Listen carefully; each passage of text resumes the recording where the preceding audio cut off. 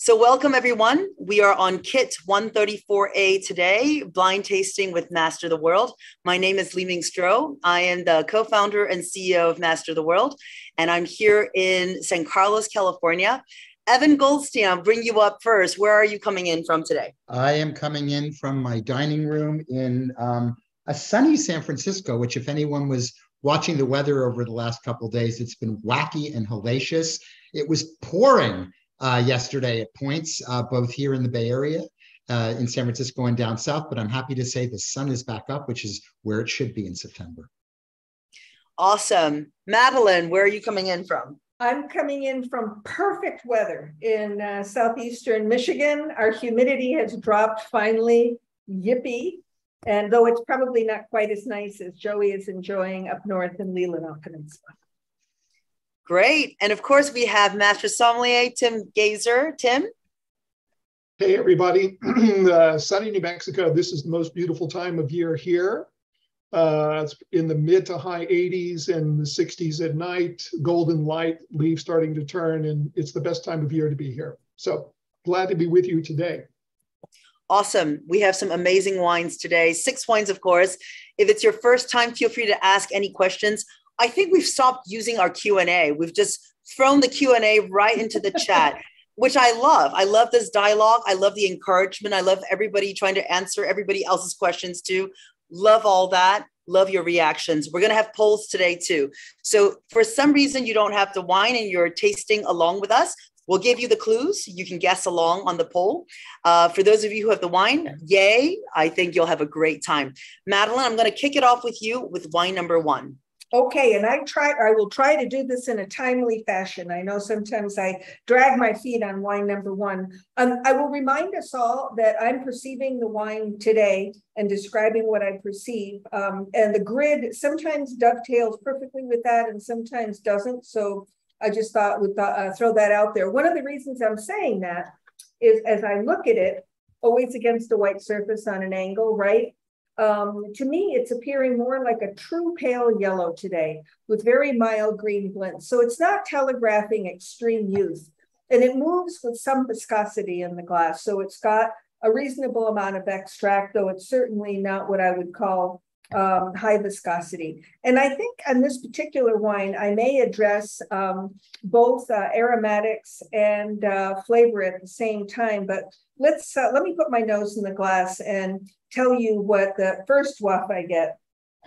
It is, I tasted this before you all got on, and the first thing that struck me that this wine is unique in that the initial attack aromatically is savory. It smells almost like fennel or sesame. You know, I'm not talking vegetable soup, but definitely a savory aspect, including saline. I'm going to go ahead and take it right on my palate, which is what I did when I first tasted it. And the textural attack is, I would say, medium plus acidity, verging on high. Very strong mineral component is one of the first things I perceive on the palate. Going back to the initial impression, on the palate, there is a strong impression of fresh citrus and both tart and sweet citrus. So we're moving into, you know, Meyer lemon, key lime territory. The fruit is actually behind the savory element and the citrus element, and it takes the form of gentle expression of tree fruit, you know, pears and apples, probably more green than not, and maybe some white peach and nectarine if I were to name it. Again, the floral component on the nose is citrus. So, you know, that matches with the citrus flavor, a little lemon and lime blossom. But again, one more taste because I'm finding the savory element fascinating and want to describe it fully.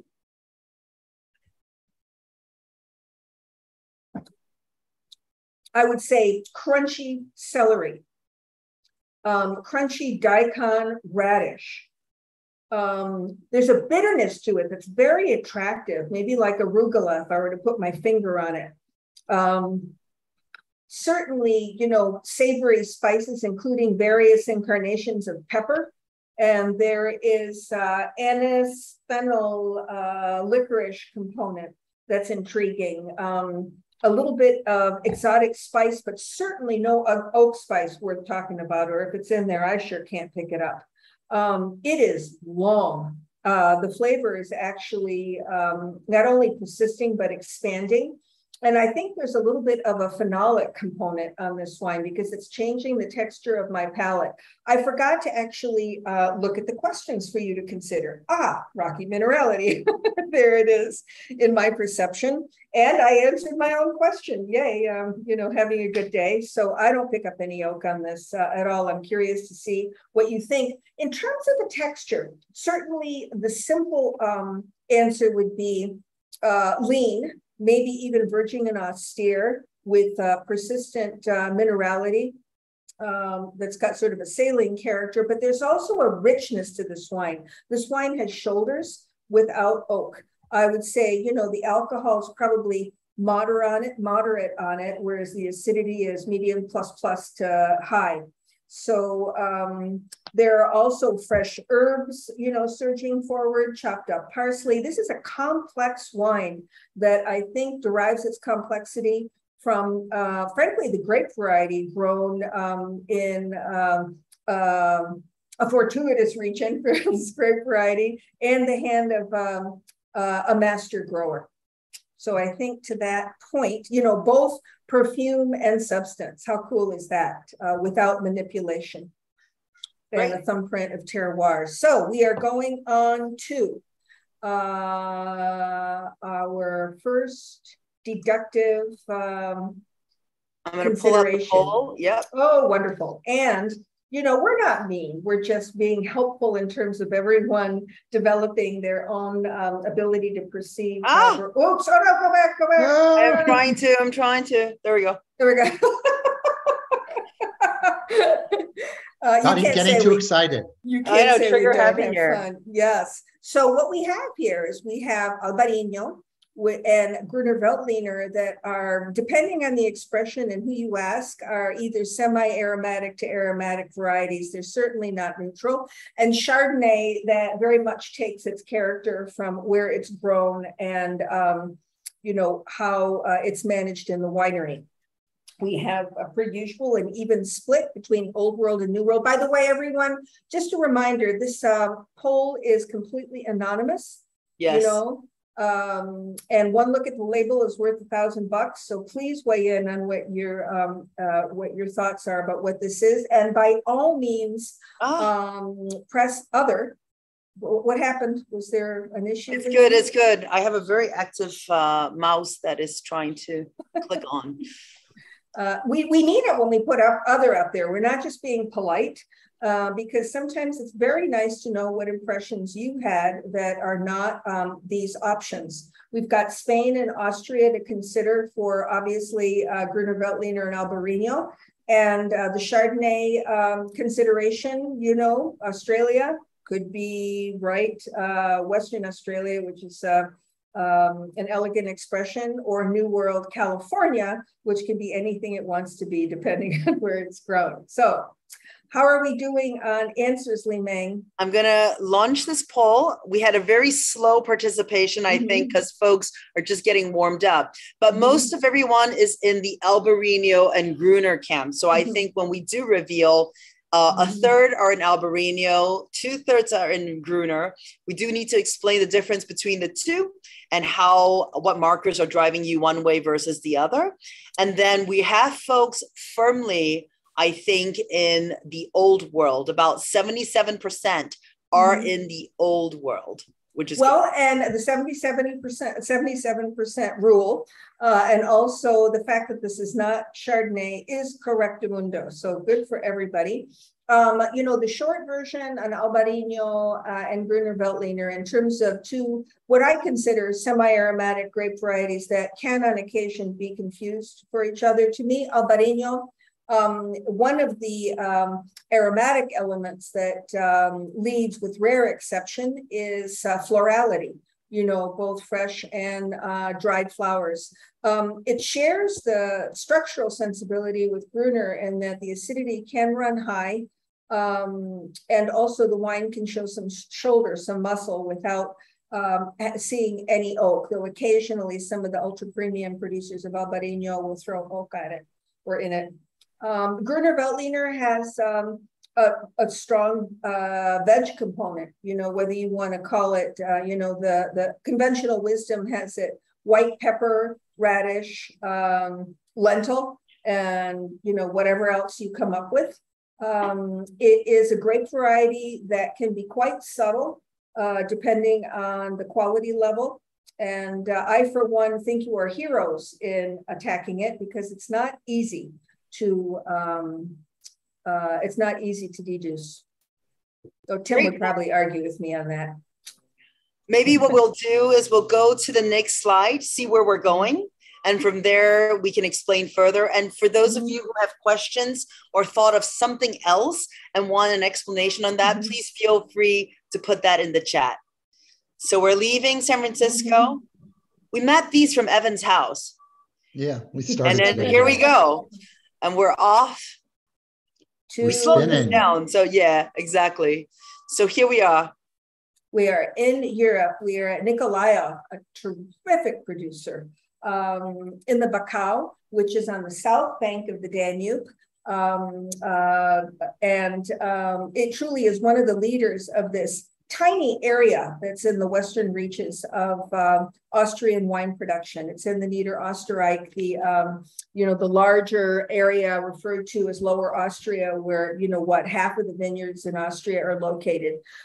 This is indeed Gruner Veltliner. It is, the Bacău has its own growers association to which most of the wineries in this area belong, like over 200. Very interesting stuff because they have unique rules behind the Austrian DAC regulations. No chapitalization, no oak character, which I find really fascinating, right? And also they have their own optional method of identifying ripeness level, notably Steinfelder, Federspiel, and Schmaragd, and you will forgive my truly tragic German pronunciation.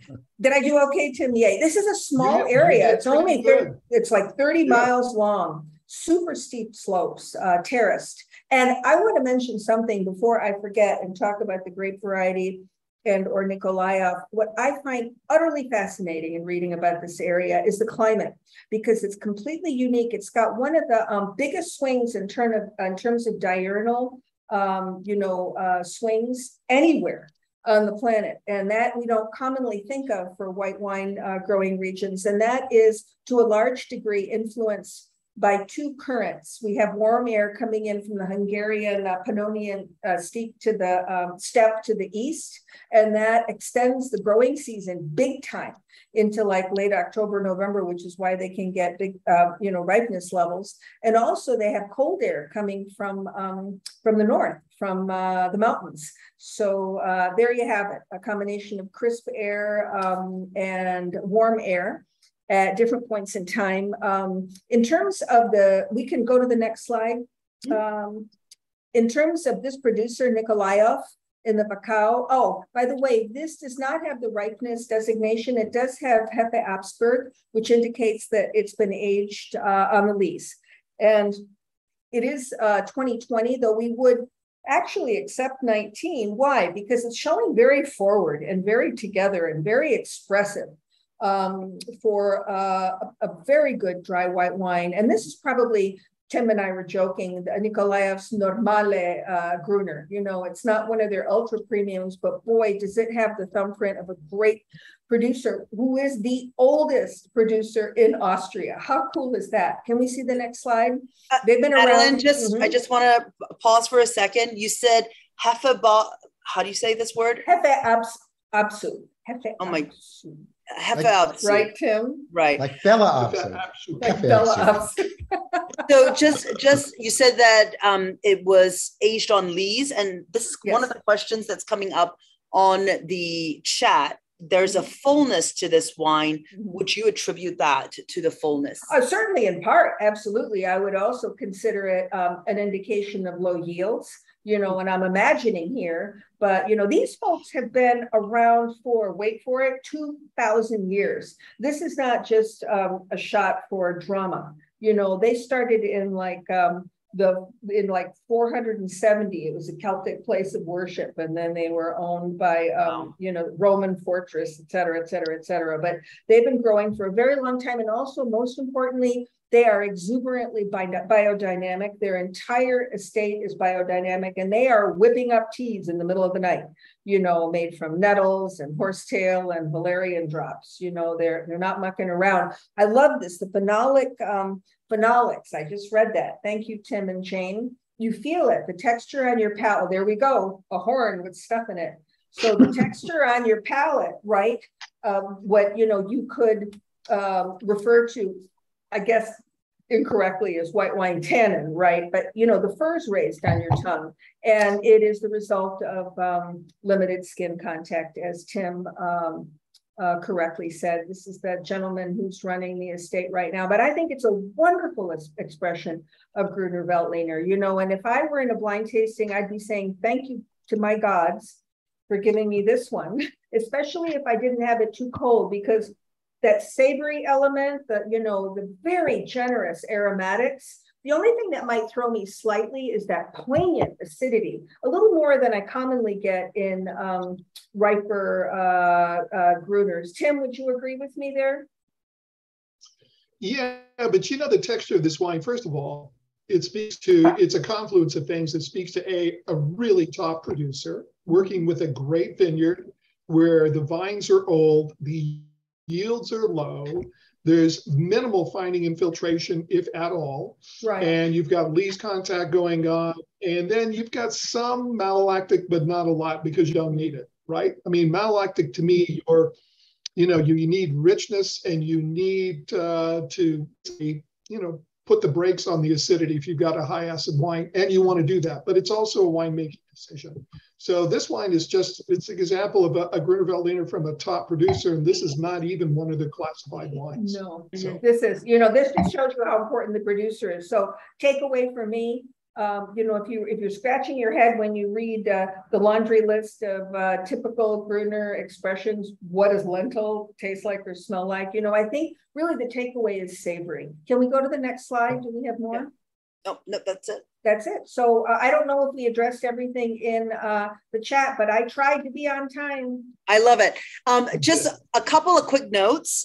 Folks, we'd love to see your questions, but I think a lot of the questions and comments are coming in just to the panelists. So be sure when you do a comment to pick to not just hosts and panelists, but to everyone. We're trying to make an effort to answer everyone, but if they don't see the original question, it might be a little hard for them to see what we're answering. The questions were about oak aging, not very often used. I think Tim has answered a lot of these. And then malolactic, Tim, you're saying that it's often used in both Albarino and Gruners, right? Yeah, it is. But this, you could put a certain percentage of a wine through malolactic versus all of it. So, and I think that's the common practice, is that you want that aspect of what malo brings to the texture of the wine, but you don't want it to smell like microwave popcorn either. Right. So. Right. Texture, not butter. Right. Right. Wonderful. Yes. Thank you, Madeline. We're going to go to wine number 2. Evan, you are up. Thank you. And thank you, Madeline, for kicking us off. I do want to make one just quick comment that, excuse me, Gruner Veltliner is made in Australia. Gruner Veltliner is made in California.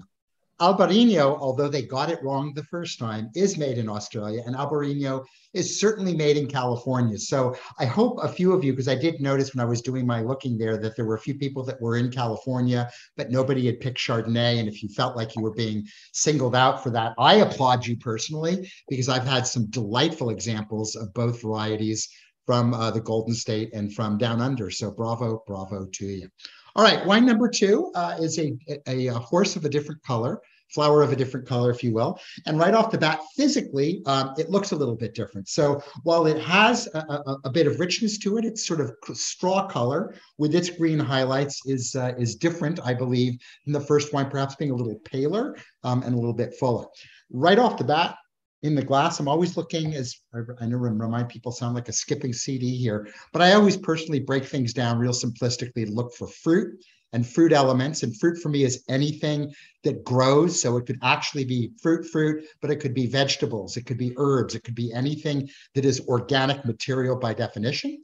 I then look for earth elements, both organic and inorganic, and we'll talk about those when we get there. And then finally, I'll look to the presence of wood and all of its surrounding attributes there. So FEW wonderfully translates into a very easy to remember acronym called FEW. Always look for a few things in a wine and you'll cover off on everything. So let's start with the fruit, because there's certainly a lot of it in this wine. And it's in varying different shapes and sizes. So right off the bat, I am picking up, of course, citrus elements here, and they do tend to be sort of a combination of lemoniness, but also grapefruitiness in the more yellow vein than not. Ripe, fresh. I'm picking up on all the elements, so but not only the flesh, but the zest of it, and even a little bit of that sort of pithy white grapefruit character. Lots of different tree fruits, say that 5 times fast, more in the sort of pear and apple vein, but even a figginess, which to me is an absolute clue as to potentially something in this wine. I've got stone fruits along the lines of plums and nectarines and peaches, all on the slightly fresher side, not uber ripe, a little bit of tropical fruit, but not that much. Tremendous amounts of floral, again, in the sort of blossoms that reflect the white nature of the citrus and of the tree fruits we talked about before. There's a little bit of greenness to the wine, which you could combo out as some form of varying different herbs, be it sorrel, be it something lemongrassy, be it a little bit more bay leaf-like, ginger root or even ginger powder by nature, and of course that sort of olivey, capery grassiness that all sort of fit into that tight little box of green, which is definitely speaking to me here. As far as earth goes, I am definitely picking up again what I would call sort of just a soft sort of stony, river rocky minerality to the wine, maybe a little bit of chalkiness to it, nothing beyond that, and nothing from the standpoint of oak that suggests anything in the spice cabinet to me there, or that torrefied bending of the oak staves over fire that would give it a light caramelly or toffee character. I am picking up a little bit of that sort of pine nut, macadamia, peanut shelly thing, which does suggest to me a little bit of lees contact, which I think for me, a style of wine like this needs, because if you're not going to pick up your texture from wood, large, small, or otherwise, you need to pick it somewhere else, pick it up somewhere else, and lees contact would be a good place to do that. That's really it. As far as the mouth goes,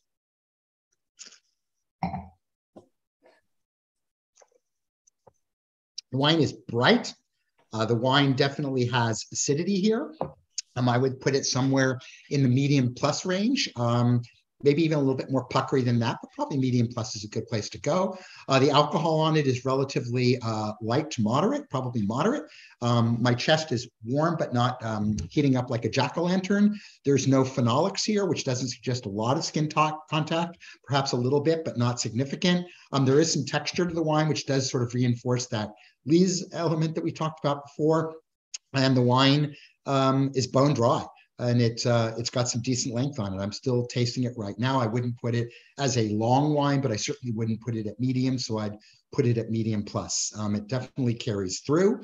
It has a little bit of earthiness there. And sort of to go back just on some other things that we talked about before, there is that sort of cat pee litter box comment that Andrea just brought up, which for those of you who have cats, you will recognize that if you do regularly attend to their box. But some people might also pick up a note of sort of like wet wool or lanolin or something like that, which is definitely a back note on this wine. If you've had a good sweater and you happen to go outside yesterday in, I don't know, San Francisco, and your sweater got a little bit wet and you brought it into the house, that sort of aroma that would emanate from your sweater is that sort of wet woolly kind of thing too. And that I think is in part what's going on. So it's a delightful little wine. It's quite tasty. It's not a life changer per se, but everything about it is correct, delicious, and enjoyable. Great. Evan, I'm going to show the poll, but as I do that, can you just explain the dumb question, I guess, for me for the day?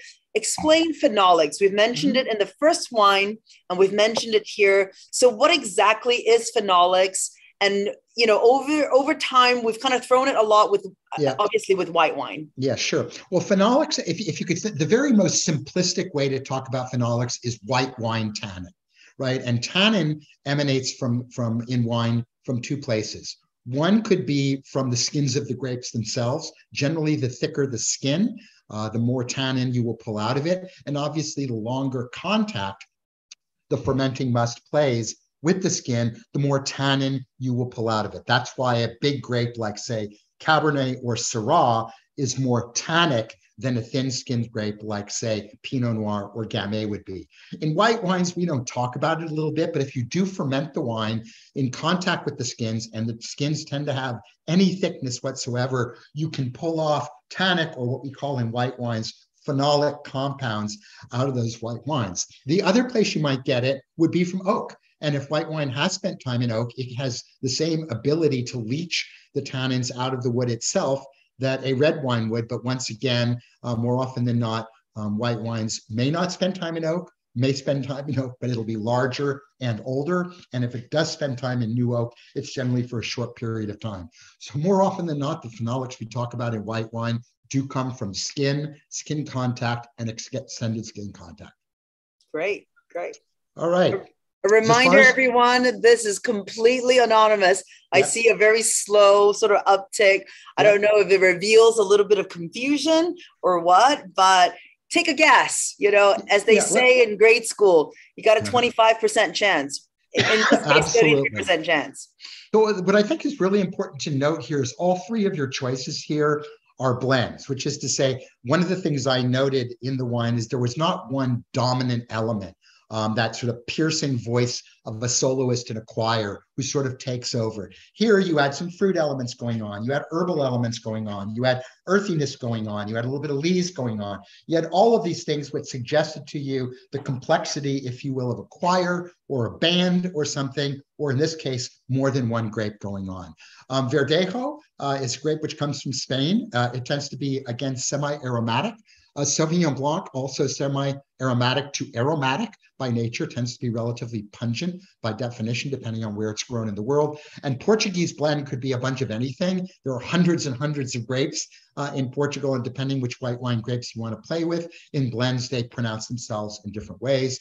And then, of course, we have our varying things there. Now, don't let that Portugal-Spain thing get to you. Long before there was a place called Portugal, and long before there was a place called Spain, there was a place called Iberia. And across Portugal and Spain, they share a lot of those grapes. So even though it might be a Portuguese blend, you might actually find that, as we just talked about before, with Albarino, with Alvarinho, if you happen to be in Vinho Verde.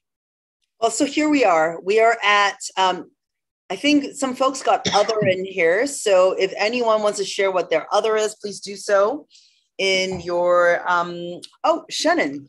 Evan, why not Chenin? Well, Chenin, I think you do have elements of Chenin in the sense that you have a lot of that sort of appley character of fruit. Chenin to me usually comes off as being sort of like a cross between ripe green and yellow or golden delicious apples, but it usually also picks up a note of tropicality, of melon, of almost juicy fruit gum, for those of you who are old enough to remember juicy fruit gum. If you put all of those things together, you usually get Chenin there. It doesn't usually have anything herbal and green about it. It doesn't usually have anything super, what's what I was really looking for, but it'll pick up on other elements of it. You could have more of a pie fruit character. You can have a honeyed element. You could have honeysuckle and different floral things here, but it's really that greener sort of element, which is strongly in the background of this wine that would probably steer me away from it. All right. And so we are at 25% Verdejo, and we have 67% Sauvignon Blanc. We have about 83% Old World versus the rest in New World. So Evan, what do you think? You want to talk a little bit about the old versus new, or do you want to just go? No. I think the Old World versus New World merits discussion. Certainly the fruit character has the forwardness of being New World, possibly in personality, but the alcohol level is too low.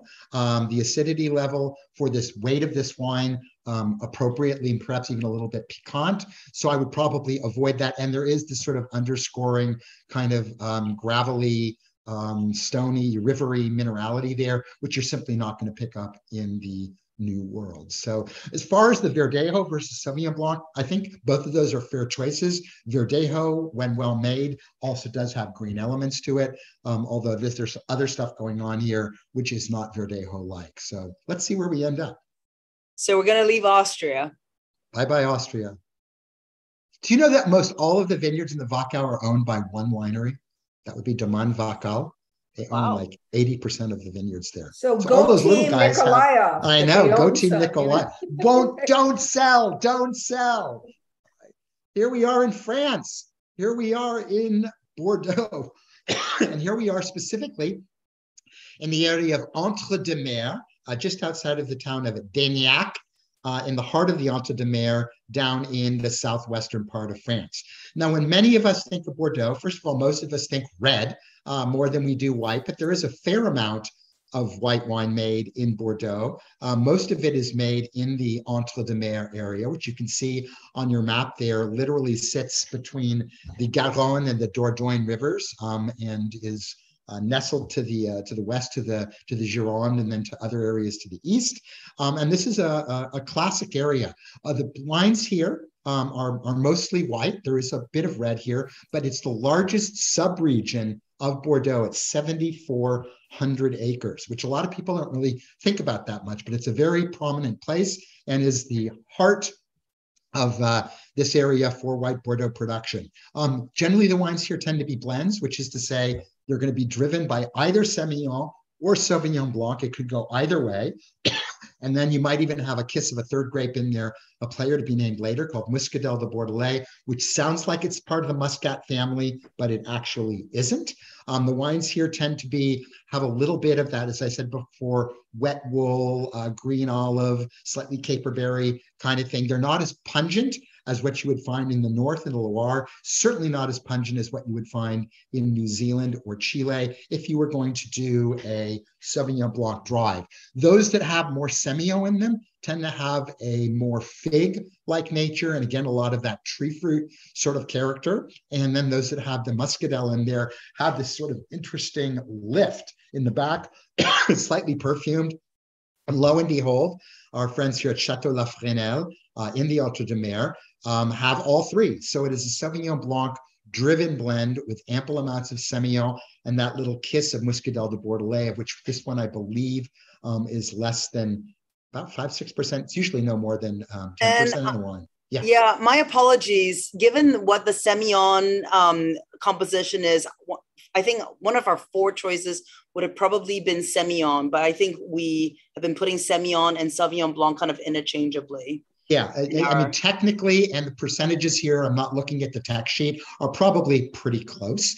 There's a fair amount of Semillon in here, which you can pick up by its texture. And again, that sort of green or Adriatic fig character to it. But again, the Sauvignon's picking up on that greenness, a little bit of that wet wool lanolin thing, and the Muscadel sort of pops it at the end. This is a killer property. I just found out about it relatively recently, although now I feel sheepish. It actually goes back to 1789, so not as old as Nikolaev, but nevertheless, it goes back to the Napoleonic Revolution, where the property itself was a proceed given to a gentleman by the name of Jean Bart, who was a Napoleon army general who, after doing a good job, Napoleon handed it over to him.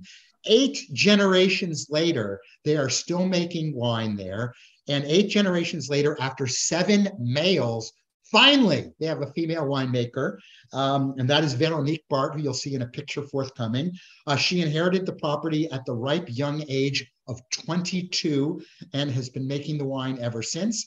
Wow. She not only rocks with quality winemaking, but she's been pushing them over to its more bio self, as well as the fact that rather than selling off most of the fruit, they still sell off a lot, but they weren't making estate wine before, and now they are, which I think is really quite cool. There's some really great questions here on chat. I'm going to pull, Evan, if you don't mind, Tim to the forefront, because he's been answering some of these. Tim, I'm going to go back a little bit to Andrea's question on this cat pee minerality. You know, do you want to talk a little bit more and expand a little bit on where that comes from? Yeah, sure. So it's a combination of things, and to explain it, I'm going to have to drag a little personal culinary history into the mix. So when I was a little kid, my mom used to freeze everything, right? Big family, 6 kids. And one of the things she used to freeze that I wasn't fond of is she used to stuff green bell peppers with sausage and hamburger and onions and stuff like that. And she would bake them and then freeze them and she'd keep them up in the oven. And the bell peppers, if you freeze them, they turn kind of a khaki green. And they have a very dry bell pepper nose to them. And that's what this smells like to me. So you can imagine I'm having all these wicked flashbacks. So part of what you're smelling, Andrea, long answer to a short question, is pyrazines from the Sauvignon Blanc, but also from the Semillon and Sauvignon Blanc together, you're getting mercaptan, which is a sulfur compound that smells like matchstick or even onions. And that is literally, when I opened this wine over an hour ago, that's the first thing I smelled, and was mercaptan. So it smells like a lit match and onion and even scallions. So there you go. Can I jump in about the whole left bank, right bank thing? Sorry, Evan, I cut you off. No, go ahead. I'll pick up after you. The reality is that if people on the left bank are making white Bordeaux, chances are it's not a value white Bordeaux. Chances are it's quite expensive, and chances are there's oak on it. Anything that is similar to this expression of white Bordeaux is probably made in the Entre-deux-Mers.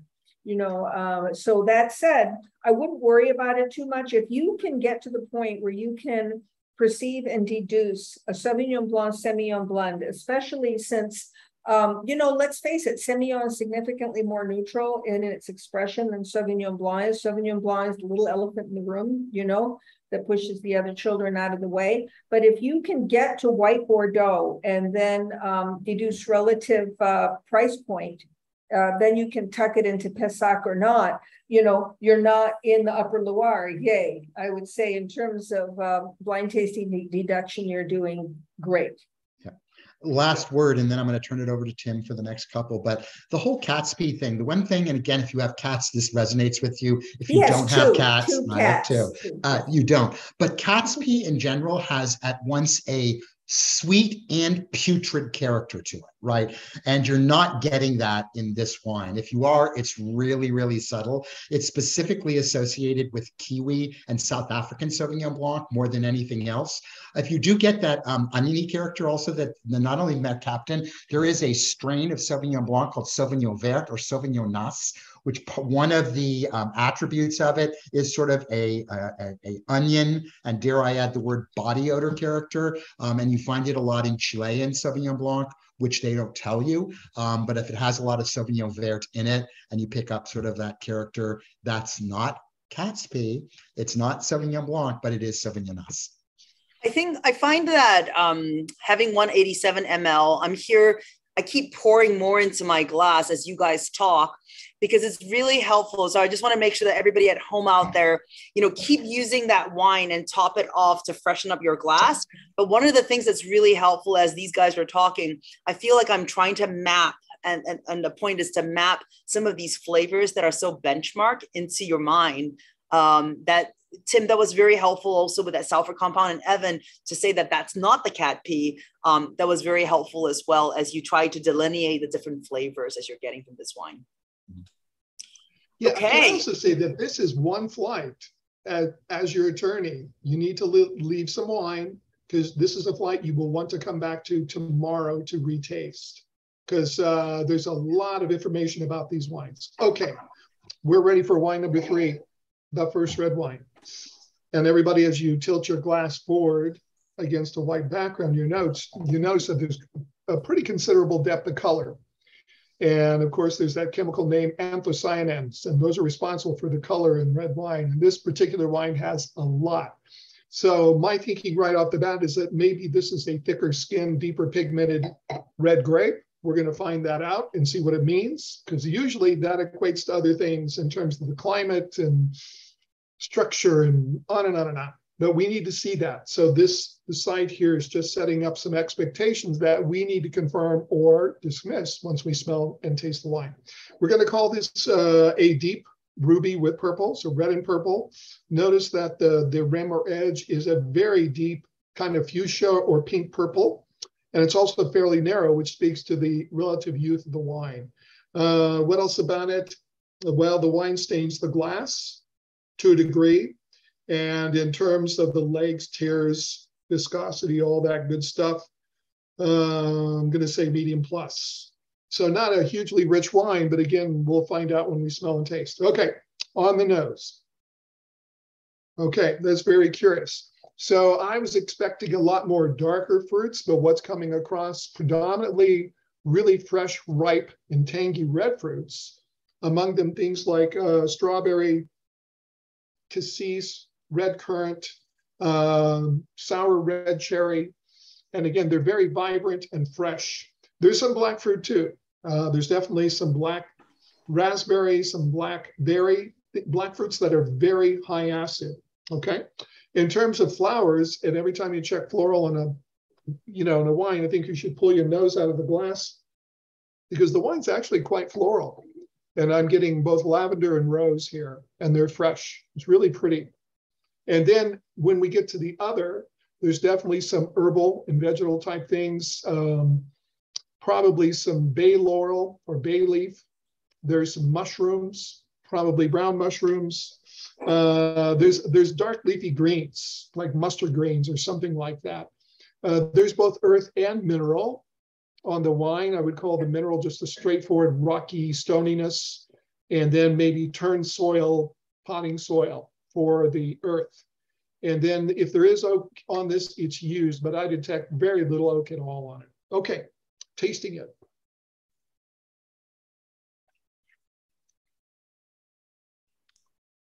Okay, the wine is bone dry, really bone dry. The acid is medium plus. The alcohol is medium plus at best, maybe closer to medium.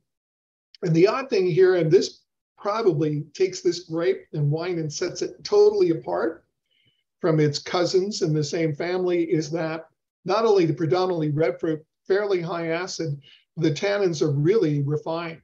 For lack of a better word, smooth. In fact, that's how I'd call the texture, would be smooth and supple.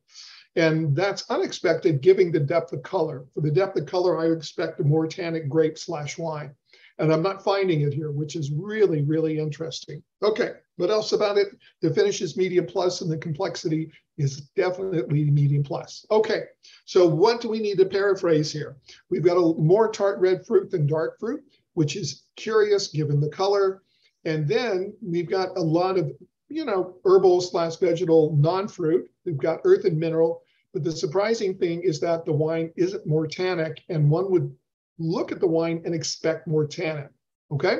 So that puts the wine, makes it very unique in terms of the grape it's made from. Okay, here are your choices, contestants. So as you look at this, we've got Menthea, which is, as Evan just said a few minutes ago, it's Iberian. It's from Portugal and Spain. We've got Pinot Noir, and we've got Gamay, and of course, the notorious and nefarious other, which I hope you will use from time to time. Your country choices are Spain, Old World, France, Old World, Oregon, New World, and New Zealand, New World. Okay, so cast your votes. This to me is more of a process of elimination than it is actual deduction. It's what the wine is not, okay? All right. I wonder if anybody feels this out there. When you go from white to red, that first red is always a little bit daunting, I feel. It's kind of like getting your legs warmed up. Probably not for you, Tim, but a little bit for me. No. I just don't like to go from sweet wine to dry wine. That's hard. There you go. We have a Malbec option, which we didn't list over here.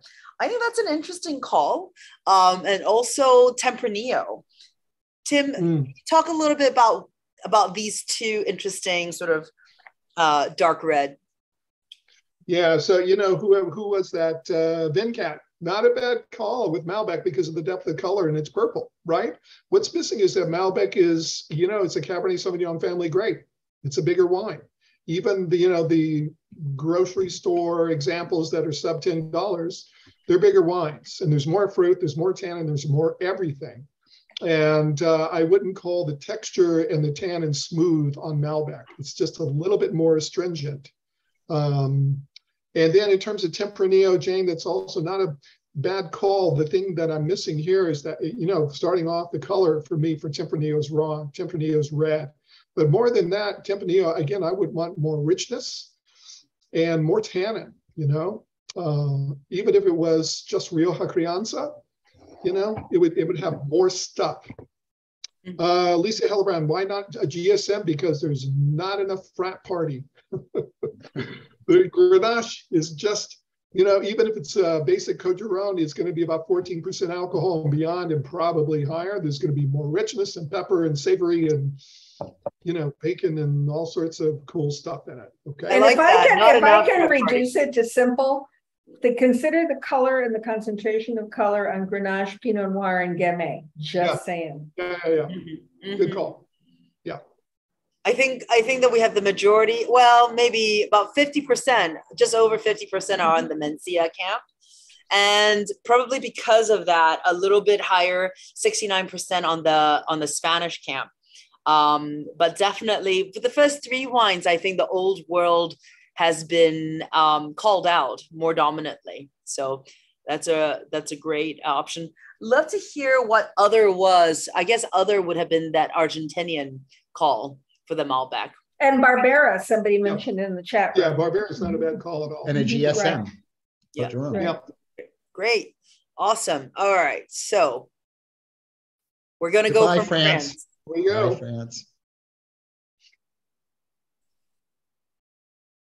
I love how the rivers all show up nicely. Yeah, isn't it great? Entre demand. Let's hear it for Google Earth. Yay. We didn't go very far. No. Here we are. And Tim, where are we? We are, it looks like somewhere between Portugal and Spain, but this is Monterrey. And this family, you know, bought property first in the 1880s and 4 generations. And they have vineyards in both Portugal and Spain. They make Albarino and Rias Baixas. This particular wine is the Mencia in Galicia and Monterrey. And Mencia is the grape. And they also own the port house, Romarich, which is, to me, one of the small but superb port houses and great values in it. What can we say about this? This is, again, Mencia. And this is from 35-plus-year-old vines. Winemakers today, and again, 4th generation, are Marta Castro Pintos and Carmen Pintos. And again, the Pintos family has owned vineyards since the 1880s. To me, what makes this Mencia pretty much, I think, a great representative of what it is again, the red fruit dominant with such intense high color, but without tannins and with elevated acidity. And what's interesting about these wines is that I've had 20, 25-year-old bottling, so they have great potential to age. And you wouldn't think that. Seems like it's more of a Nouveau-styled wine that should be consumed 3 to 5 years, but the wines are definitely capable of aging. So Lisa asks, what food would you pair with Mencia and why? Well, you know, being a shameless carnivore, you know, vitamin P, pork, you know, roasted pork loin is perfect with it. What else? Evan, that's your specialty. I would pick up on some of the more savory elements that are there. This wine definitely has a lot of fruit going on, but it's also got that sort of like, you know, dried Chinese plum thing and the black olive thing and the herbal thing that you brought out later, which really is apparent in the palate. So I would pick up on things like actually something with a chutney would be really nice with this, particularly maybe serve that with your pork loin, but even something as straightforward as a basic like tapenade alongside of this would be a nice thing to do, to pick up on that. Pick up on that sort of herbal, pick up on the black olive elements there. And just again, grilling would be nice. But what's always cool to me about Mencia is that one side of it, you have this sort of, it's almost Cab Franc-like in terms of its herbalness and its optic, but then the palate is rounder and it's richer and it's smoother. And you talked about the roundness of texture, which makes it almost more in the camp of like, I don't want to say Gamay, but or Dolcetto, but something like that there, yet it brings things together. It's a very unique variety, and one that literally, if it hadn't been for Alvaro Palacios and a couple of other people, would have forgotten about it. The grape would have gone essentially extinct. But very much like Alianico and Mastro Berardino in Campania, a couple of people who were locally very partial to the grape not only helped keep it alive, get people more excited about it, and now it's having a renaissance, which is wonderful. I think this wine shows us its potential for aging also, because I think the quality of fruit is just terrific. And I loved how Tim led with that tension between acid and general tannins. Really, thank you for showing this. And I haven't had one that's hugging the coast as much. Yeah, they tend to be more inland. Right, they tend to be more inland. So this is refined, but the quality of fruit's terrific. And I, for one, would be interested to see what happens to it in the 2 to 5 years. Who's this handsome gentleman? Well, I would assuming he's the winemaker, although I have to tell you that finding information about this winery took some true sleuthing. And only after much effort was I able, you know, the entire winery text was written in third person. And that's got to be a first. So, and it mentioned nothing about the family, and only in finding reviews of the wine did I find out anything. So they're very mysterious. Evan, who do we get this wine from? We get this from Luis Moya, who represents a small importer. Small importer. Yeah, that makes sense. And I actually don't think that the retail price is correct. So I apologize for that error in there. But because it's a small producer, I'm not even sure that I'm not seeing it in my quick review. So I apologize for the typo in there. Okay. All right, now to wine number 4. And we didn't do the questions on wine 3, but let's do them here. So what does the wine's depth of color suggest? And actually that was important with the Mentilla. Was there oak used in the production of this wine? If so, how do you know, and how would you describe it? And then what about the quality of the tannins? Would you describe them as smooth, gritty, astringent? Astringent is related to astringent. Okay, here we go. So let's pick up the glass and look at it. Now, I mean, as you look at this wine compared to the Mentilla, you know, there's less depth of color. You can actually see through it. And the color is a very youthful ruby with a little bit of purple and a lighter ruby rim. So again, a wine that's relatively young in terms of age, but also in terms of its concentration, just not nearly as much as the previous wine. Very little staining of the tears. I have a lot of tiny little granular things floating in my glass, and those are tartrates, tartaric acid. So this wine was, you know, very minimally fined and filtered, probably not fined at all. And there's some bubbles, which could be either CO2 that they added at the time of bottling as a preservative, or just left over from malolactic. Again, it speaks to a relatively young wine. Okay, on the final, we have to do the legs, tears, etc. And those considerably quicker than the previous wine, so medium at best. So again, everything points to wine that's not nearly as rich, and we'll find that out. On the nose, very fresh, youthful, predominantly red fruit, a little bit of black fruit, cranberry here, really tart, a little bit of sour cherry, strawberry, fresh, ripe, even on the point of underripe. There's a tiny bit of black fruit here, and it's black raspberry once again. If there's black fruit on this, then it's something that's very lifted and tart. Other kinds of fruit, there's actually a little bit of what I would call small orange, so mandarin, even mandarin peel. And again, it's fresh and ripe. Everything about the wine is really youthful. There's floral. To me, it's rose petal once again. And there's something I would call like black tea, almost bergamot, a little bit of bay leaf once again, and there's a hint of mushroom that everybody, you know, here we go. This is a great A-B comparison, and there's definitely forethought on how these flights are put together. So everybody, if you put your nose in the glass of wine 4, and then now go back to and smell the Mentilla. And the question you're asking yourself, A, is it earthy? And if so, how much compared to the Menthea? And the Menthea, by comparison, is considerably earthier and even more minerally. What I do get on wine 4 is really a touch of soil, dustiness, and then maybe a touch of minerality, but really what dominates the wine and drives the bus here is all the fruit and a little bit of floral and herbal qualities. All right, I think there is a touch of oak here, but it's very low intensity and it's used. I get a little bit of what I would call just, walnut skin and toast, a tiny bit of smoke.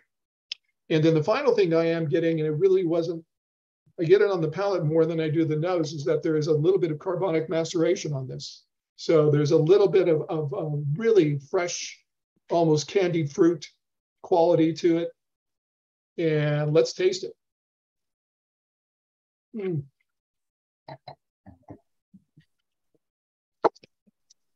Yeah, really youthful, tart, almost a fruit punch quality, Jolly Rancher to the fruit, but it's still very tart.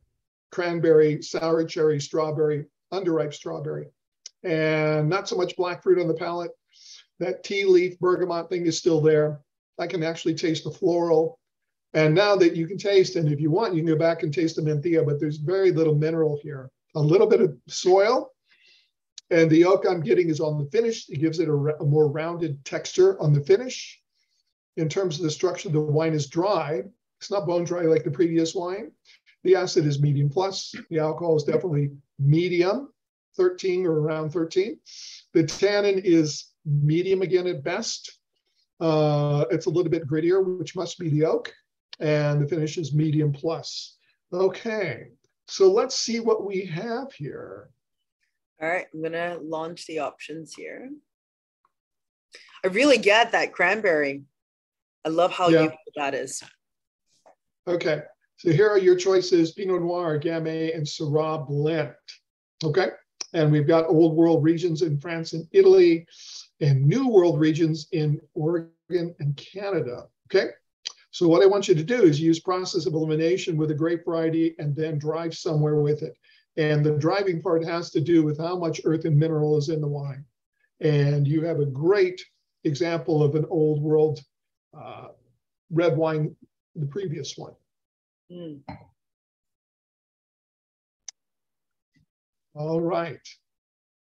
I can hear the Jeopardy music going on in my head. And I don't know how to feel about the people are really thinking through this one, if that's confusion or what. Love to see your comments. You like the wine, what are your thoughts about the wine too? Love to see that. Just again, to overstate the obvious, Tim's very helpful observation, probably partial carbonic on the nose, which was definitely confirmed on the palate, helps with deductive reasoning, because there's some regions and or producers working with specific grape varieties that employ that tactic. Mm-hmm. Mm-hmm. Absolutely. All right, Tim, I'm going to reveal in about 10 seconds. Count that down, and we're going to just reveal at least what people are thinking on the poll to help us here. So about 58% are in Gamay. And as a result, I think you can see that the corresponding dominant region is France here. And then we have a little split of Italy and Oregon, probably to go with a little bit of that Pinot and Syrah choice in there as well. Any comments? Yeah, I'm going to answer Andrea's question about cranberry in just a second. Okay. What about others? So others? Has anyone spoken up about other in the chat? Sorry to interrupt you, Tim. Yeah. For those of you who answered other, it'd be great to see what else you were thinking of, and we can answer that right off the bat. That's like 17%. Yeah.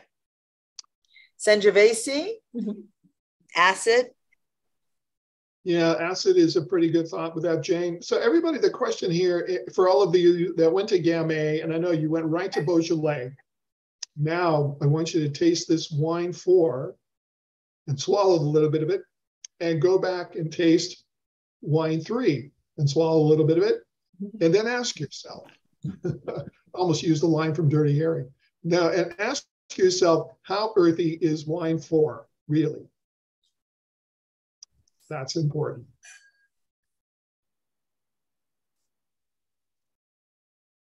Okay. And what's the answer to that, Tim, as people are? Wine 4 is not very earthy at all. Okay, and also, and again, we're kind of pushing the envelope here, and I hope no one will freak out, because there's no freaking out in wine, just like there's no crying in baseball, right? But yeah, we've got some carbonic here, and I look at this wine, and the first choice is Pinot Noir. We're going to get to it in just a second. And Pinot Noir doesn't look like this, right? It's red, right? It's some color of red. This is red and purple together, and that goes hand in hand with carbonic. Carbonic definitely affects color, okay? And I said Tart Jolly Rancher. Syrah blend, I mean, Syrah would be, even in a Nouveau type form, it would be just a much bigger wine and would be savory with pepper and all sorts of Syrah things. Okay, so all right, let's answer some questions.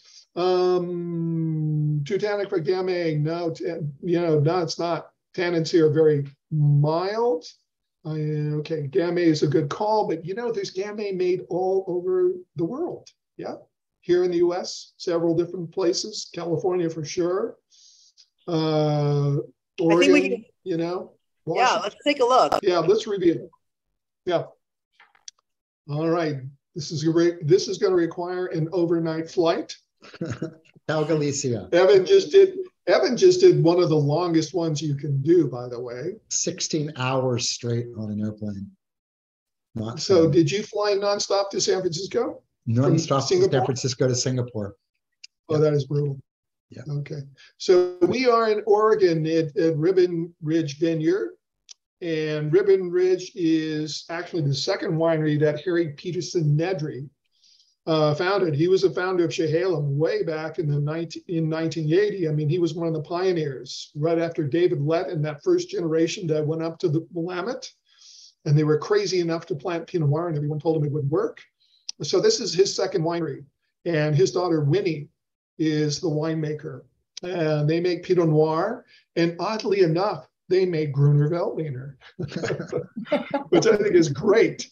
And if anything, I mean, Oregon, you can see the Willamette Valley would be a place where Gruner could work, So this is their 2019, what they're calling their Old Vine Estate Gamay. And these vines were planted, I think in the mid-90s.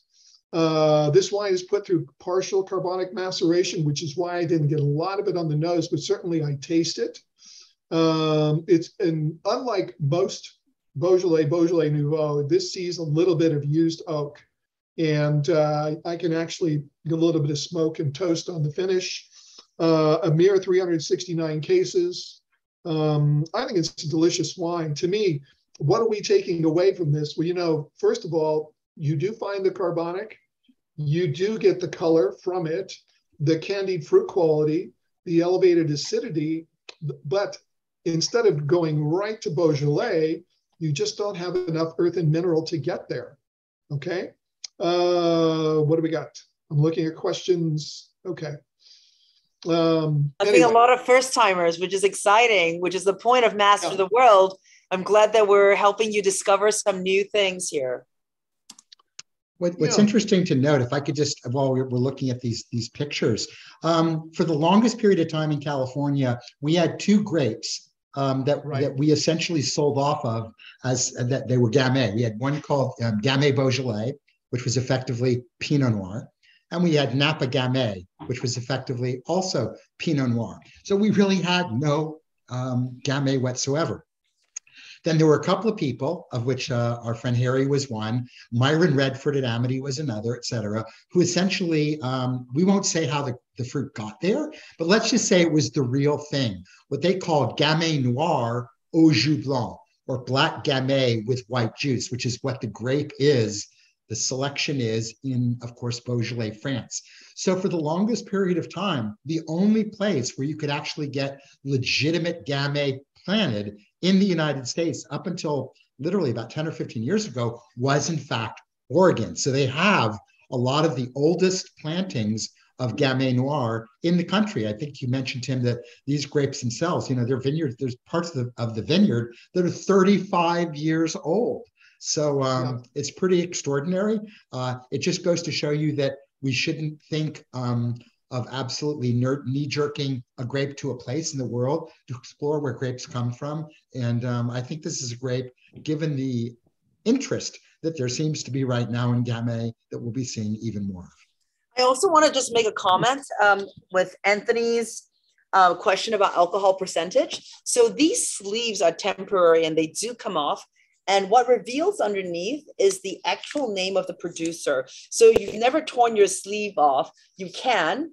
And right there, just because it's a legal requirement, we always put the volume and the alcohol on it. So you'll see that this particular Ribbon Ridge is 12.4%, and right on the label here.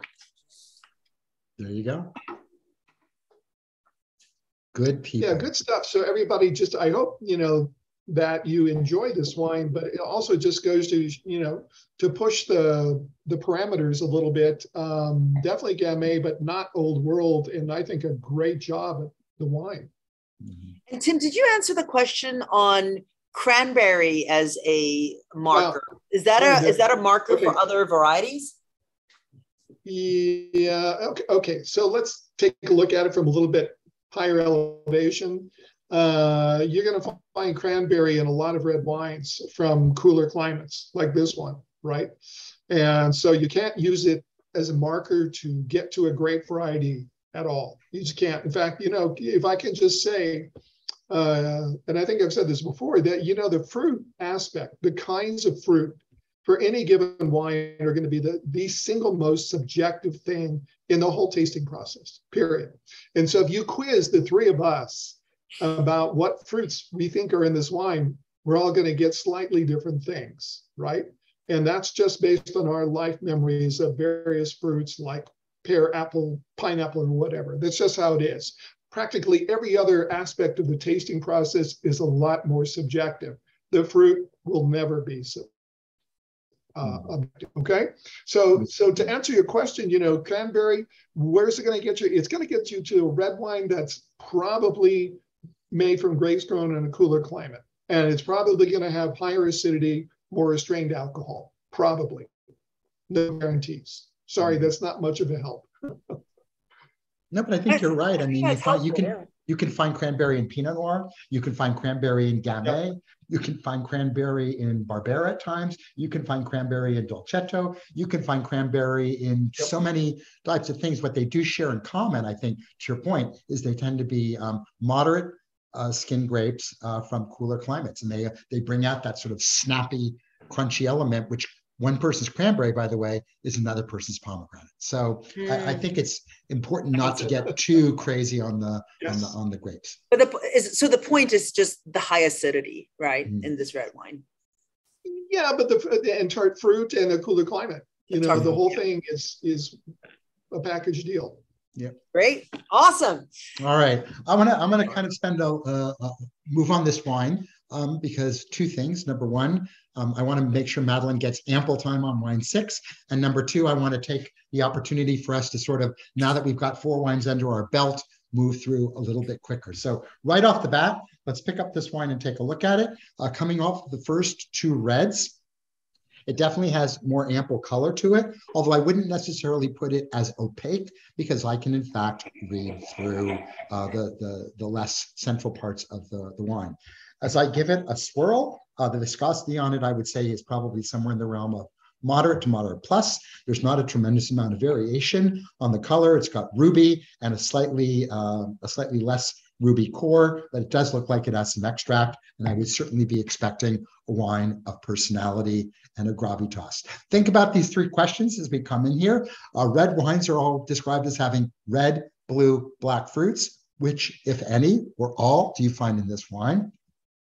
Do you get an impression of pepperiness here? And that could be pepper literally of the red, yellow, or green pyrozinic variety that we talked about earlier with respect to Sauvignon Blanc, but it could also be peppery in the film of like cracked black pepper or white pepper or pink peppercorn or green peppercorn or something like that.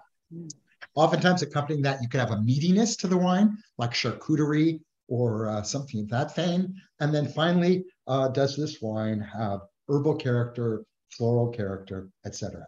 So let's go ahead and stick our nose in and see what's going on. As far as the fruit comments, I would go yes, yes, and yes.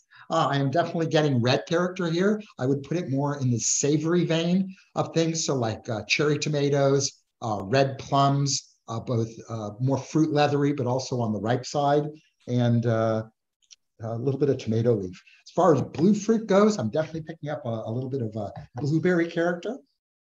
Black fruit goes, definitely black plum, blackberry, black cherry, a lot going on there. So yes, yes, and yes. As far as, excuse me, other elements there, am I getting florals? The answer would be yes.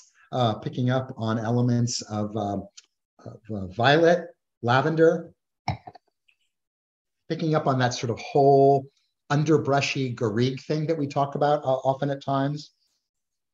I'm also picking up on notes of like dill, almost thyme, picking up on an interesting thing that I can only, maybe it's because I just came back from Southeast Asia, as Tim mentioned, but like dried scallop or dried oyster sauce or something like that. I'm picking up elements of that in it there, along with pepperiness, cherry character. There's a hell of a lot going on here. As far as the earth goes, again, fruit, earth, wood, I'm picking up on some organic sort of turn dirt, dust on that, as well as a bit of that kind of savory minerality to it. And I'm picking up a sort of black cherry thing now, coming back up to me there. There's a hell of a lot going on in this wine. As far as the mouth goes,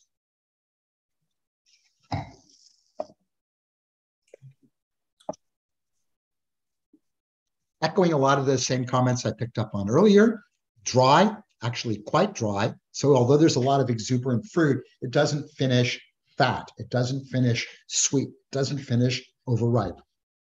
I'm definitely getting more of the peppercorn in the mouth. So I'm getting a combination of peppercorn, both cracked black as well as green, like poivre vert.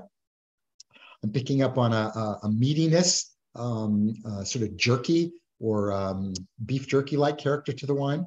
And again, that sort of element of Southeast Asian sauce thing that I talked about earlier. The tannins on it are present. They're firm, but they're not astringent. They're not gritty. There's a roundness to the wine, which I attribute in part towards well-managed tannins during the winemaking, but also some oak. And probably here, larger or combo larger, smaller, but rounding oak, and not so much from the standpoint of flavor, more from the standpoint of texture and oxidation. The wine finish is quite long, quite expansive, quite interesting, and really just delicious. I'm going to leave my notes at that. Just tastes darn good. I like that. This is a beautiful wine. Yeah. Really interesting. As you say, there's a lot going on here. As people are filling it out, we have Syrah, Cabernet, and Sangiovese as an option. And again, I think that they could all be blends or not. This one does sing more singularly than the wine that I talked about earlier with my white wine. But nevertheless, when we put down Syrah blend, Cabernet Sauvignon blend, Sangiovese blend, it could be 100%, but it's quite possible that you'll have other grapes blended within. We like to be able to ride both angles for you there. Because even wines that are varietally labeled as a specific grape oftentimes are not 100%, as we know from our experiences. All right. So what do we have here? Well, if you look at the basic things, what is Syrah all about? Well, Syrah is about a lot of what we talked about before. Cabernet is going to give you herbalness character. It's going to give you a heftier dark fruit character. You may not get the red savory elements that we talked about before, except in slightly cooler climates. Sangiovese, there are going to be places where you get it, but generally you're not going to find the color level that we're seeing here, and you're not going to find the range of dried elements of dried meat, dried fruit, etc., in combination with those and the florals, and certainly not that sort of herbal garrigue thing that we talked about before. Associated places with the associated wines. Evan, I'm seeing definitely some leans in varieties, but I do see that people are kind of split evenly at 25, 18% apiece on each of the four regions. So how would you sort of direct them a certain way, or what kind of hints can you give on the region aspect of this? Well, I mean, first of all, sort of splitting yourself between old world and new world, or old world style and new world style. And I think it's actually important that we hit on that a little bit, because it's becoming increasingly difficult to just go by geography these days. There are cool climate areas producing in warm climate places that give you old world style wines. By the same token, warmer areas in traditionally cool places, especially if you were in France this summer, for giving you new world style wines. So look for the structure of the tannins. In the case of red wine, look for the amount of acidity, how bright or not, how hard those tannins are, and again, the alcohol levels, the weight levels here. This wine, while it has richness and weight, is not overly generous. This wine, while it has a lot of an ample fruit, it's not a fruit bomb or a fruit forward wine. So I could see how this wine is giving you a little bit of each and all of them. Working backwards there, I would probably try more process of elimination, depending on what grape I would pick, would probably work backwards. So if I was one of those people leaning in the camp of Syrah, for example, I'd probably drop Italy. There's a little bit grown in Tuscany, but not a lot of it. France, that would be a big place to do. South Africa, a very big place to do. Chile, it really depends. Probably be more of a cool climate area, and would probably scream a little bit more, but also have around the tannin. So it might not be a bad place to end up in any one of those three camps, probably with the exception of Italy. All right, well, let's see, and then we can answer any questions that folks have about this. We're leaving Ribbon Ridge in Oregon, and let's see whether we go old or new world. Thank you, Lisa, for your comment as well. I love that, that honesty and frankness that you thought. Oh, we're going far away, and we're going south, and we're going way south. And in fact, we're going to South Africa, and we are going specifically to the property of Chris and Andrea Molinex in Swartland, and their family's very bespoke focus on Syrah. I think that if you talk to anybody who cares about A, South Africa as a region, B, Syrah as a grape, the top 2 or 3 producers in this part of the world right now, excuse me, the Molinexes would be right up at the top. They produce 4 different single vineyard Syrahs, as well as this one, which is their more regionally blended one. They label it as Western Cape Coastal Region, but it really is effectively primarily Swartland fruit. In fact, I think it says Swartland on the label that's there. And what's interesting is they use a combination of different very low vigor sites, all coming off of either granitic, shale, or schist soils in primarily the Paardeberg and the Piketberg mountain ranges, the outcroppings there, and are just doing a terrific job. I brought this here because, you know, everything you read about it tells you that it's basically like baby Crozes Hermitage. And if you look at this wine, all of the markers are French. And in fact, for those of you who ended up in France, I'm sure that Chris and Andrea would be smiling right now if they heard you saying, well, it tastes like the Northern Rhone. That's what it's all about. And in fact, it really not only tastes Northern Rhone, but it tastes specifically of what they refer to as the Serine, S-E-R-I-N-E, clone of older Syrah that has only been reintroduced in the last few years down south, but even across the north there, as they're trying to figure out where did all the pepper go? And the Syrahs that were there as climate change seems to be mitigating the Rotendon character that's there. Not a problem with this wine, and not a problem with a lot of the great Syrah coming out of South Africa today. I do think it's important that you look at your labels. You see both, as you do in other parts of the world, you see wines labeled as Syrah and wines labeled as Shiraz. The first wine wasn't labeled as Syrah in South Africa until 1994. Up until then, although the grape goes back 100 plus years, prior to that, everything was labeled as Shiraz and made in a much more generous style. It was really when they decided to lean in to the cooler, more Mediterranean elements of the grape that you've started to see this whole version of Syrah-based wines coming there. Although Pinotage, for better or for worse, gets all the love there, I think in due time, this will be the red grape that they're most known for.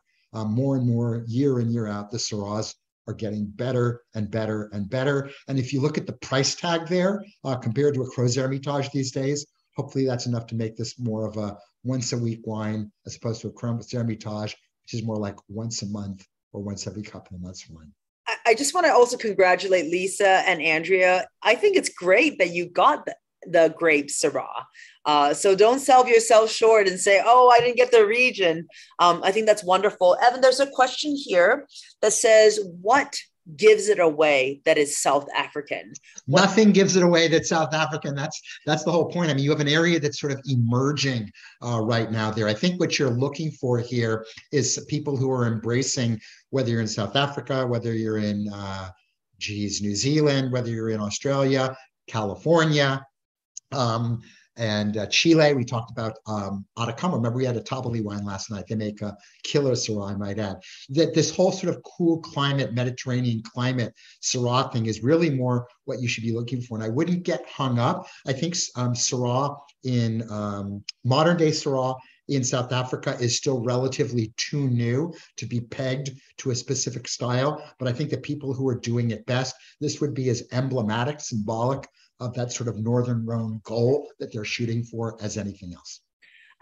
I also just want to add, both Evan and I own another company called Full Circle Wine Solutions that does a lot of services for wine regions. And one of the things that we get paid a lot to sometimes to do on the projects is to help them benchmark their wines and benchmark regions. Regions are constantly going through a benchmark exercise to figure out what is emblematic.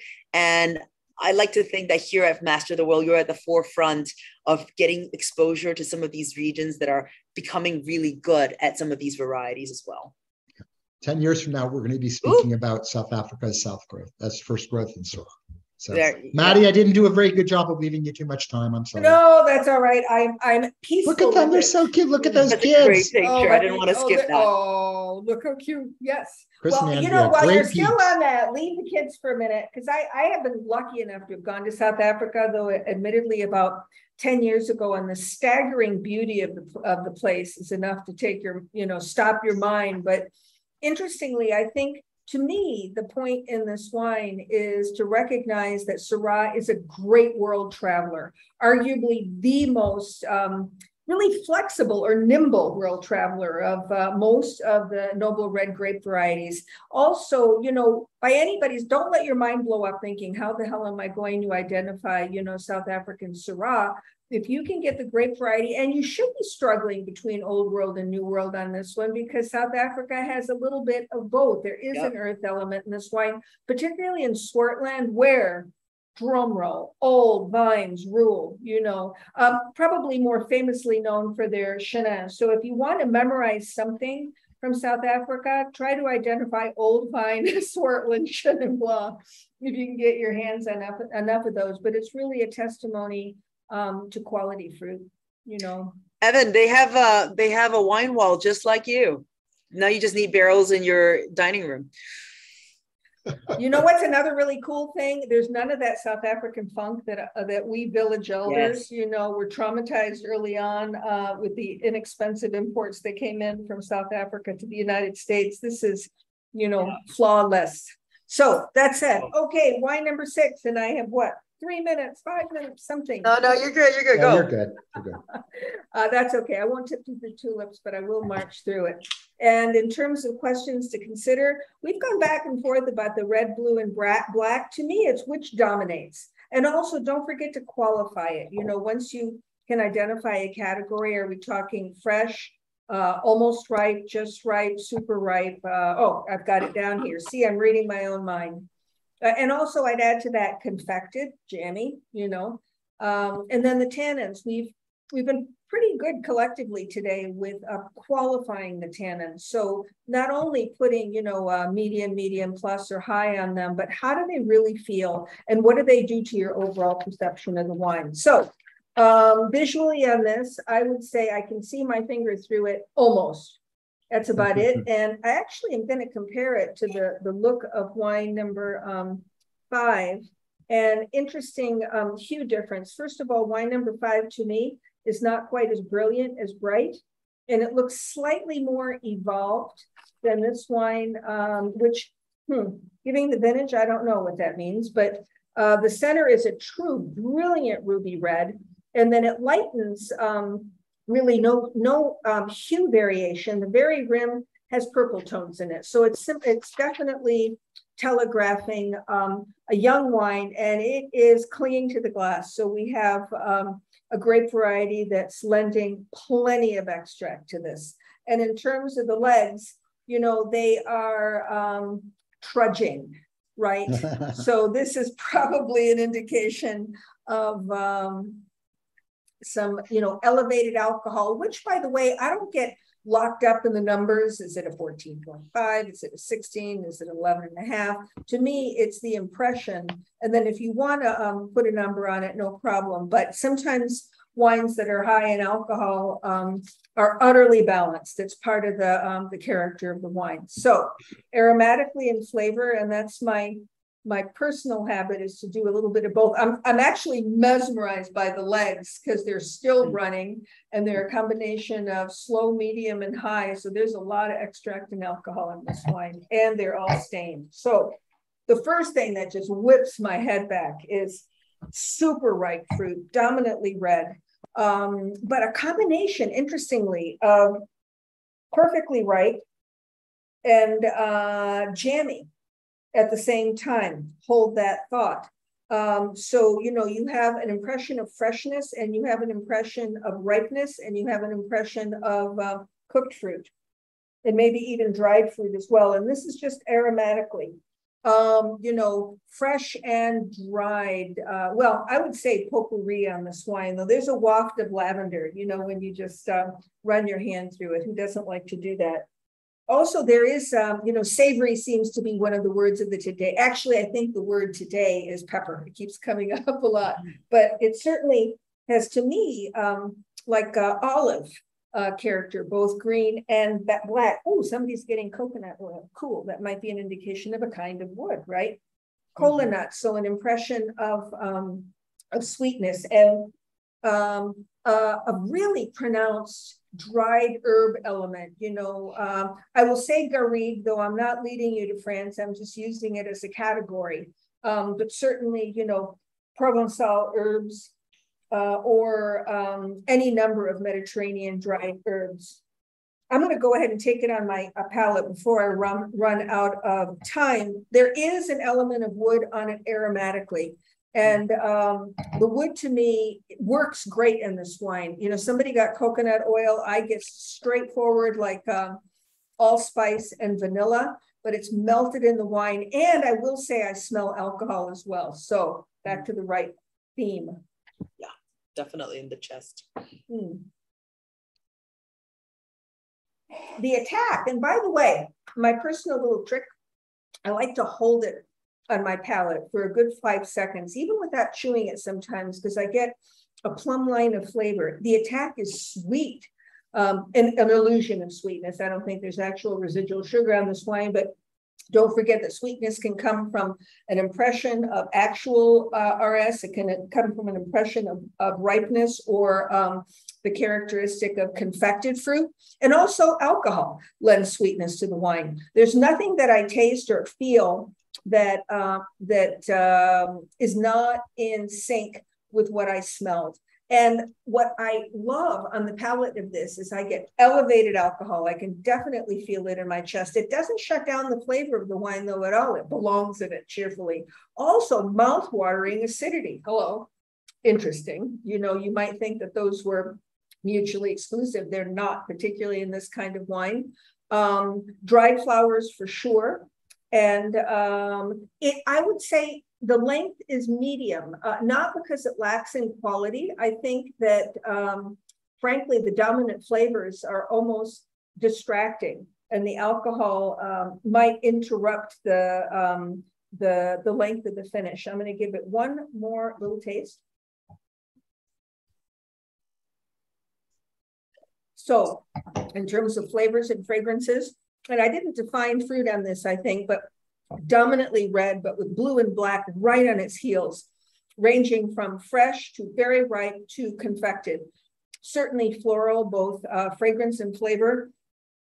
Certainly some savory elements. I haven't mentioned pepper, sorry guys, but there it is. Go ahead and weigh in. And I would say more black pepper than not on this one. Oak for sure. Not strong, but evident. And if I were to guess, probably a combination of French and American, because I don't think it's dominantly American. I think, what options are we giving you? Mourvedre, blend, Syrah, blend, Zinfandel. And I would pay /blend on there too, because don't forget, Zin for sure. And be field blends, right? Where the Zinfandel leads. Old world options, for instance, Spain, new world options, Washington State and California. And I would tell you, this is from my little heart, let your instincts lead the way on this one. And to Tim's beautiful point, if you're struggling whether this is old world or new world, go back to our friend wine number 3 and remind yourself of what earth smells and tastes like. I would say this has a bit of organic earth to it, more sort of dust, dirt, gardening type of mulchy character to it. I don't get much, if any, minerality on this for whatever it's worth. Are the votes in, Limang? Yeah, almost. We'll just give them about 20 seconds.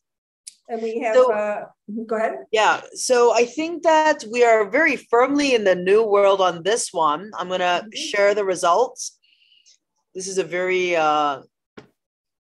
people seem very confident on this one as a new world item. And it's interesting too, Mourvedre and Syrah are often related to one another. One can say it could be a Syrah / Mourvedre Grenache blend, yeah, or a Mourvedre / Syrah Grenache blend, right? Yeah. And then there's Zin by its little self, of which 67% of the folks weighed in to, with 75% saying California. And Limang. Let's see if the 80-some% of you are right about New World. Oh, we got to leave South Africa on that long, long trip, but we have an aisle seat in business class. Hooray! Essential for mental health if you can finagle it. We are back in the New World, and we are going indeed to California. We are going to Quivira.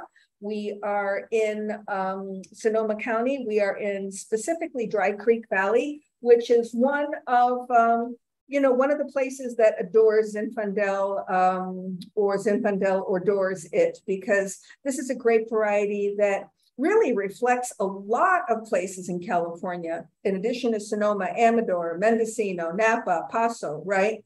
But the Dry Creek expressions, at least if one can say classic ones, tend to be on the powerful side, tend to be ripe. And I think this is a gorgeous example from a producer who's known for Zinfandel, Sauvignon Blanc, and Rhone blend. So it could have been GSM-ish. These people are, obsessively organic. And they grow a lot of vegetables also and sell them to area restaurants, and raise chickens. And, they are solar, they are biodynamic. They use, time-honored winemaking methods, notably basket press. And I think all of that shows in this wine. They've also actually ripped out almost an acre of vines to produce their compost pile. That's, dedication to that. That's dedication. I want to remind us all that the issue of Zinfandel being in a blend, this is over 20% Petite Syrah. So make of that what you will. It will certainly elevate color, tannin, and ripeness. So I think the Zin was probably doing just fine on its own. But arguably the most important thing to say about Zinfandel as a variety, particularly when it comes to blind tasting or figuring out why it acts the way it does, is that it has a viticultural disadvantage in that it is often uneven ripening in its cluster. And these thin-skinned berries with compact clusters will have both harsh green berries in the same cluster as those who have reached full maturity. So, tra-la, there it is in this wine. There's Hugh Chappelle. What else to tell you about Zin? I'm going to let you read about the provenance of Zinfandel because it's enough to blow your mind up. But let's say that the one thing we know for certain without getting into Croatia is that it is the Primitivo in Puglia. And it's been around first on the East Coast and then in California, thanks to the gold rush for a very long period of wine. And I'll leave you with one cool fact, that because it has no French connection, that's how it escaped the detailed scrutiny of ampelographic centers, such as those in Montpellier, and nobody could figure out where the hell it came from, until relatively recently. But, cheers to the new world and cheers to our grape, because I think this is a really beautiful example of Dry Creek Center. Madeline, I want to hit one point that you made at the outset, which I think if you take nothing more from the Zinfandel conversation, probably the most important thing you can take. There is no other grape which is going to give you unripe, just ripe, perfectly ripe, overripe, and raisin all in the same cluster, much less the same wine, much less that. If you ever come across a red grape where you have that sort of rusticity, you have that generosity, and you have all of the fruit types coming at you at the same place at the same time, it's hard to imagine that it is anything else except a Zinfandel. And to your point, that rusticity expresses itself in the quality of its tannin, which I didn't define because it's drying, but in a sort of brambly way. One of my friends says Zinfandel is like you took the whole bush and you jammed it into the bottle. You get that bramble bush character. And FYI, the provenance of this wine is estate fruit right in the middle of Dry Creek Valley. Yay.